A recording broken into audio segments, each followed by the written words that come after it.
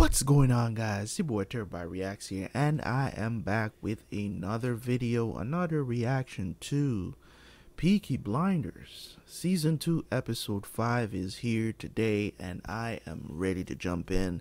My girl Grace is back.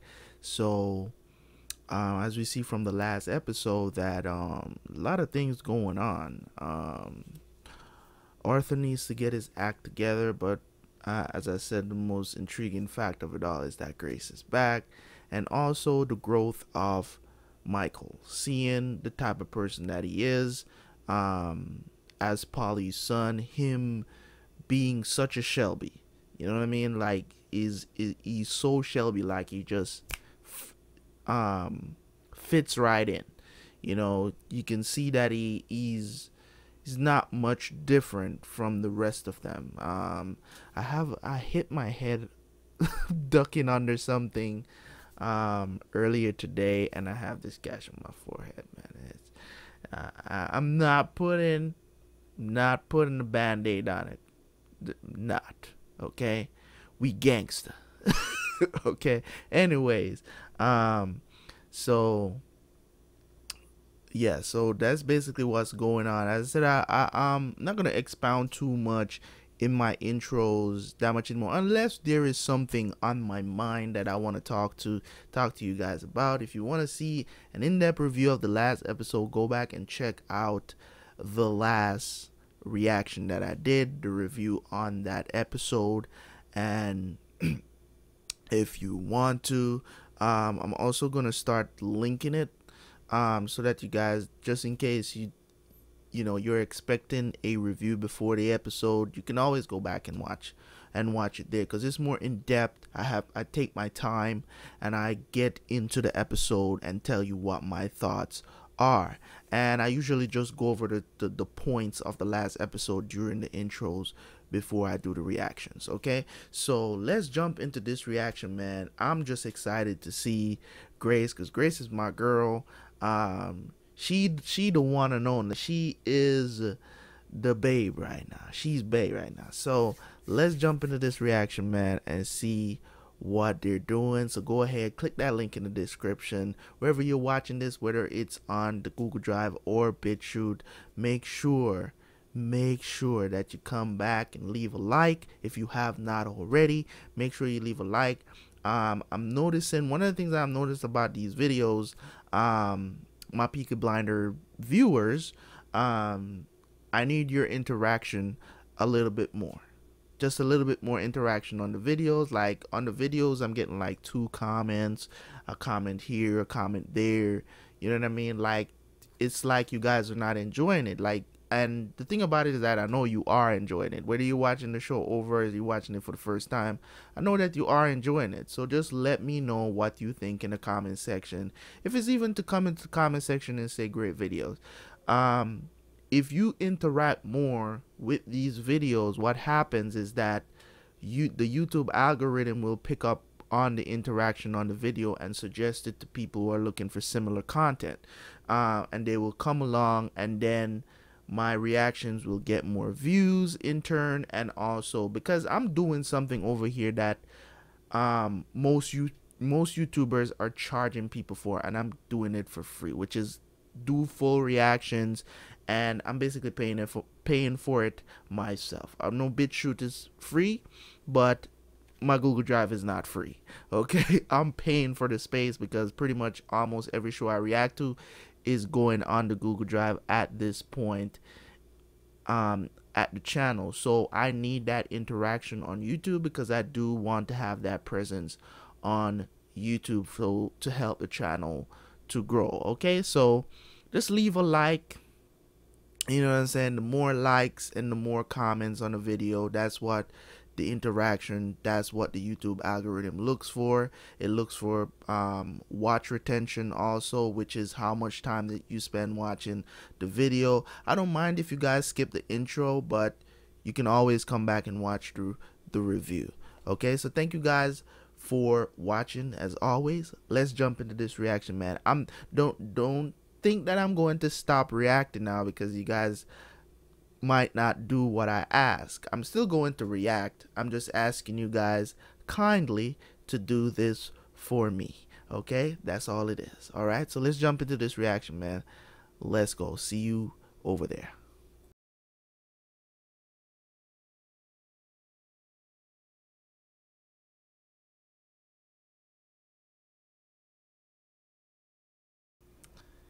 Okay, what's going on, guys? This is your boy Terabyt Reacts here. We are back with the review. Peaky Blinders Season 2 Episode 5 was surely something. I mean, the way how they started out the episode, I really did not expect Solomons to betray the Peaky Blinders like that. Like that, I really didn't. It caught me off guard because I was like, the way how it happened too. I thought they were just having a meal. They were gonna discuss what happened with Sabini. You know what I'm saying? And that shit went out the window. You know, I mean, they shot dude in the head, and they framed Arthur for murder. And then on the other side of things, and Major Campbell picked up Michael for burning down the place with Arthur. I don't even know why you would confess to something like that. Like, that doesn't make any sense. Why would he confess to something he didn't do? He wasn't even there. He wasn't there when it happened. So why would he confess to that? It just doesn't make sense to me. But at the end of it all, when he got out, and what Polly had to do to get him out too. I mean, you guys saw me laugh in that scene. I wasn't laughing because it was a serious moment. It's just the way how he was acting in that moment that made me laugh, because it was like nobody does that. You know what I'm saying? You getting a handy job. You know what I'm saying? If you getting a handy job down there, you are not reacting like that. Like, the way how he was acting was a bit over the top. You know what I'm saying? So that's why I chuckled, because I was like, nobody acts like that. Like, that was a bit over the top acting there.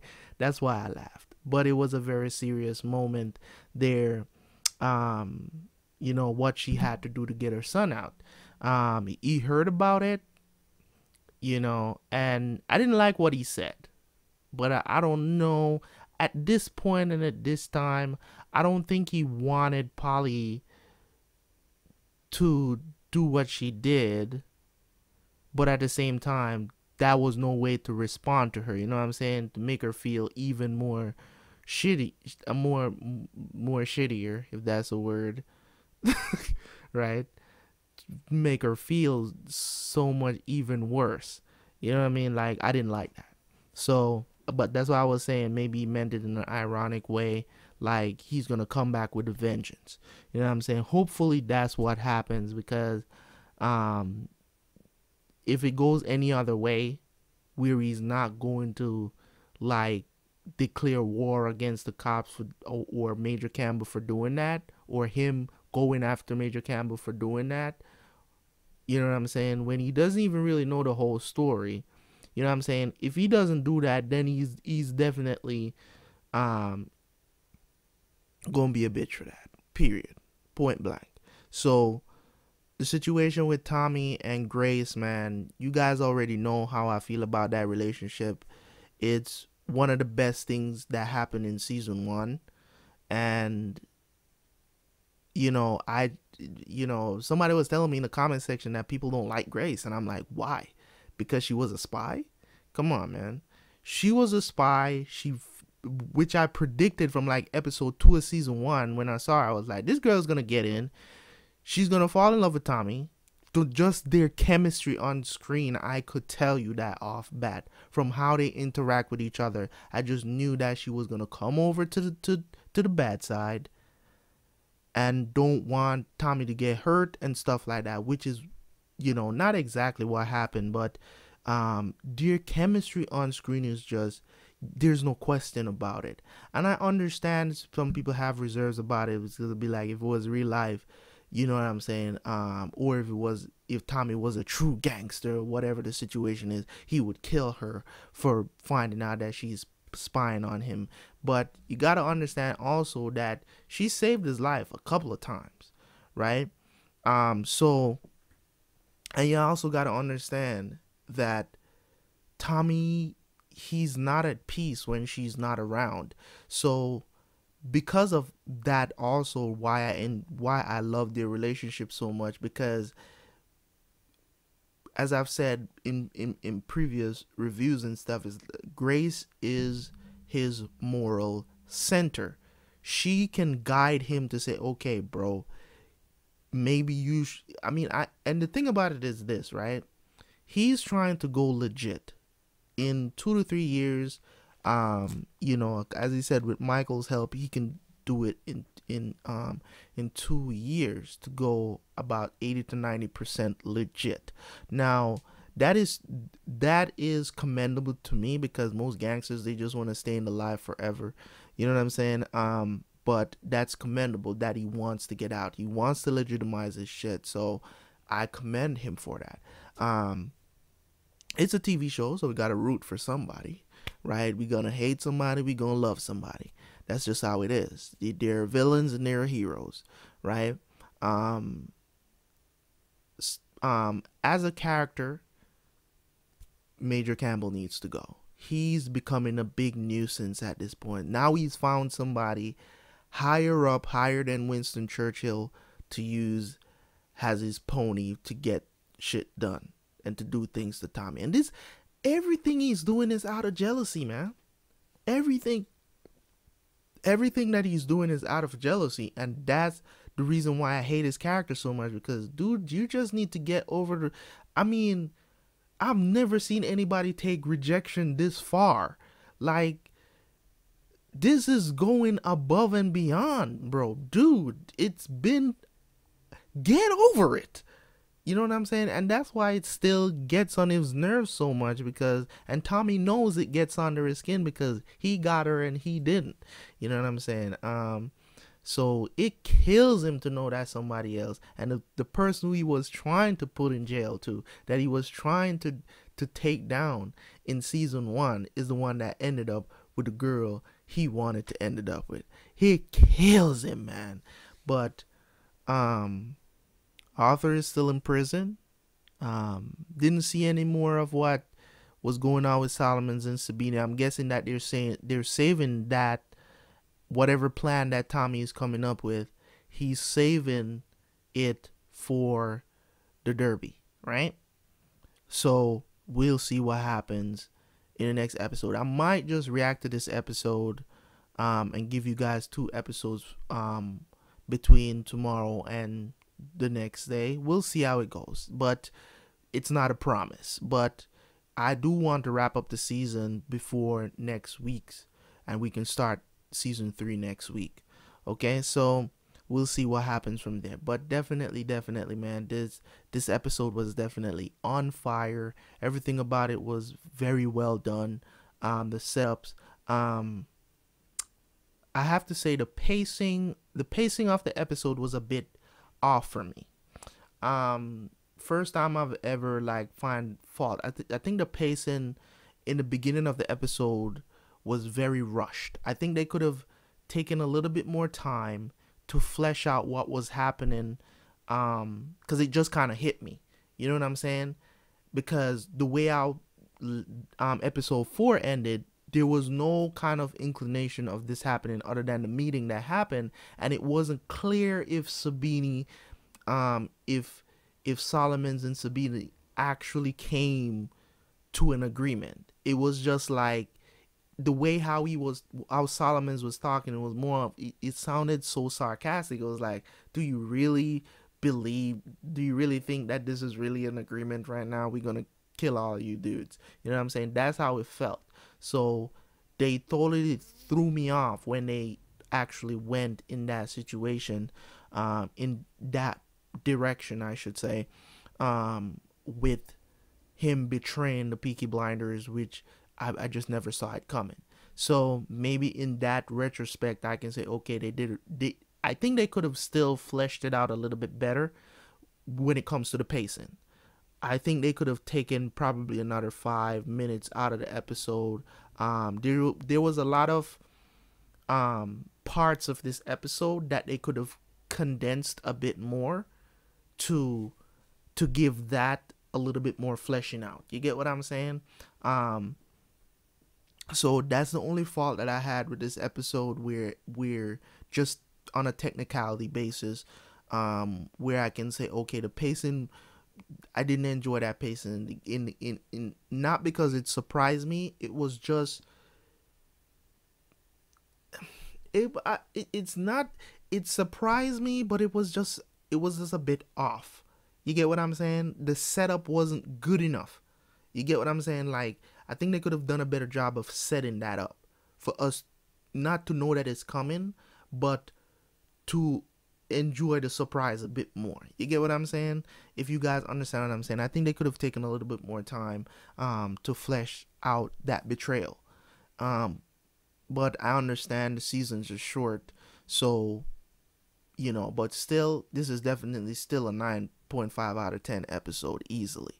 Because Grace is back, and if Grace is back, we know good things can happen. But I mean, I can't stop talking about it. They are the epitome of what you want out of two characters who are in love in a TV show. Their chemistry on screen, you cannot deny it. You see it, you understand it, you feel it, right? So nobody can contest their relationship. Like, they're in love with each other. No matter if you hate the characters or you love the characters, you just see that. You understand that, right? So I definitely going forward, I want to see how this develops, because man, Tommy's such a G, bro. I didn't even expect him to tell Miss Carlton about it. Like, I didn't expect him to tell, but he loves Grace so much, bro, that he's like, yo, I have to come clean about this, because I have to let her know, like, listen, we might not be able to have a future because there's this woman that I can't stop thinking about, man. And that's what I'm talking about right there. Like, much respect for them to write that into it. You get what I'm saying? Like, that was well written. Even the scene between the two of them was very well written. She coming to the terms that, okay, so she's leaving. You get what I'm saying? Like, so she doesn't understand. So from how that scene ended, I'm thinking she's like, yo, she's gone, I'm still here. You get what I'm saying? And I respect that about her. You know what I'm saying? Because she basically looked at him and be like, listen, that was very gentleman of you to tell me that, which is very true. But I need you to be a gangster right now. You know what I'm saying? I need you to go back to being a gangster. You know what I mean? So much respect to Miss Carlton for that, man. I don't know what Grace is doing. I really want her to go divorce that goody two shoe guy and come over to the real thing. You know what I'm saying? Like, sometimes you get the good thing and it's not good enough. You know what I'm saying? Like, you know what it is. You know what time it is. I think Tommy can't have kids also. So they would be perfect for each other in that retrospect. But it looks like she wants kids though, but can't have kids. And Tommy, I mean, I don't know if he wants kids and can't have. I don't know what that situation is like, but I do remember him when he was talking to, when he was trying to get his shit in order because he thought he was gonna die. You know, he mentioned something about him not having kids. So he's signed this so they can inherit everything. So I definitely understand where he's coming from. But you guys already know, man, I'm enjoying this series very much. So, and he's killing it. Tom Hardy as Solomon's, he's killing it. Every scene he's in, he steals the scene. So, and I already know that he's a great actor. He did a very good job on Venom. Even though I didn't like the overall movie, he did a very good job of acting in that movie. So I definitely dig him in this role also. So man, Major Campbell is jealous.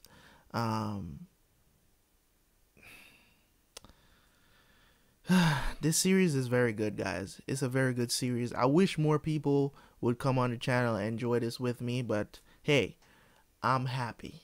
I'm I'm appreciative of, that's anybody is even watching this with me.